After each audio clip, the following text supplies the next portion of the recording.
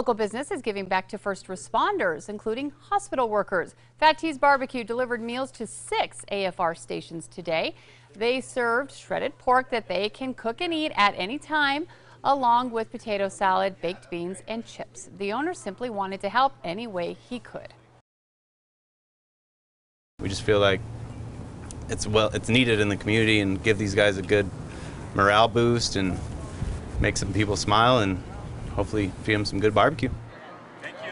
Now, Fat T's will deliver food to hospitals tomorrow and some police stations on Friday. The business is hoping to hand out 3,000 meals after the restrictions are lifted as well. If you'd like to help the cause, we've posted a link to always on KRQE.com.